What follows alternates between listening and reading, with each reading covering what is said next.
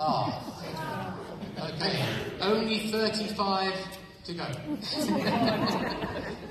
Our ninth award is for personal achievement.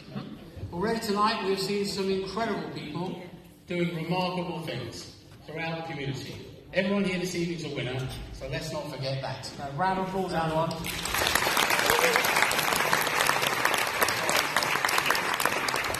The Personal Achievement Award goes to people taking on a difficult challenge or overcoming the odds stacked against them to do something amazing. So here are the nominations. Rich Harris.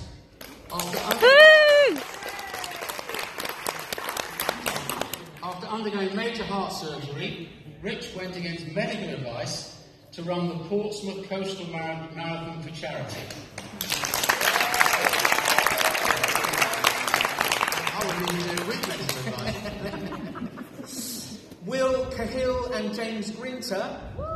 Will and James ran from Land's End of John O'Groats to John O'Groats, raising over £8,000 for a friend called Damien Hornan, who was paralysed in an accident.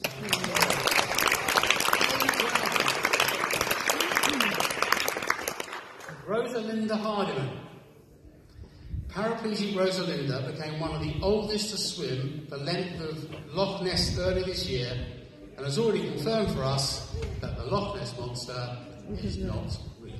We also have Jane Davies. Thank you, Mum. This young lad has a number of dangerous allergies, so to help his friends understand it, organised an awareness day for classmates at his own school.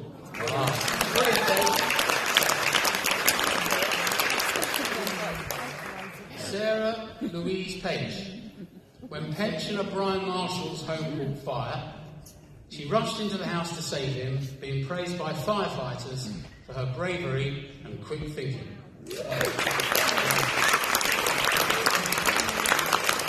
Now please welcome back to the stage the Lord Mayor of Portsmouth to present this award.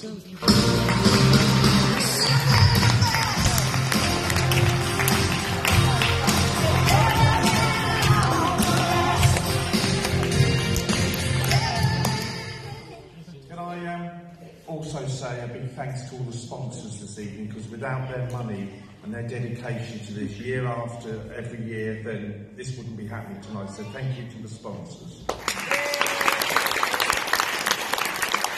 So the winner for the personal achievement goes to Richie Harris.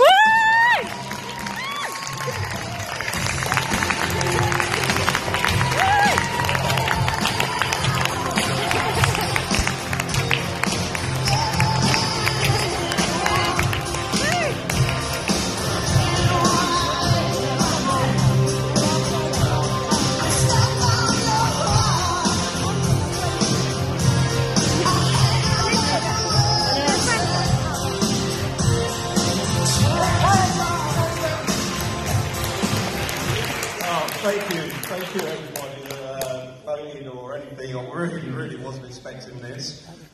First of all, big thanks to Southampton General Hospital. Obviously they brought me back, and I wouldn't have done any of this running or anything without them. My family for the support and them reining me in sometimes, because I have turned into Forrest Gump. I've now done something like 5-6 marathons this year, and I'm planning a big marathon charity event next year to be continued. I'll see you there. Big part of everything is a local running club, Bathurst Fit Club, which just is a really friendly social club for runners of all levels, and without them I wouldn't be still running, because they make it fun. And two local event organisers, Raw Running and Believe and Achieve events, which make racing fun for those of us that aren't athletic. So thank you everyone.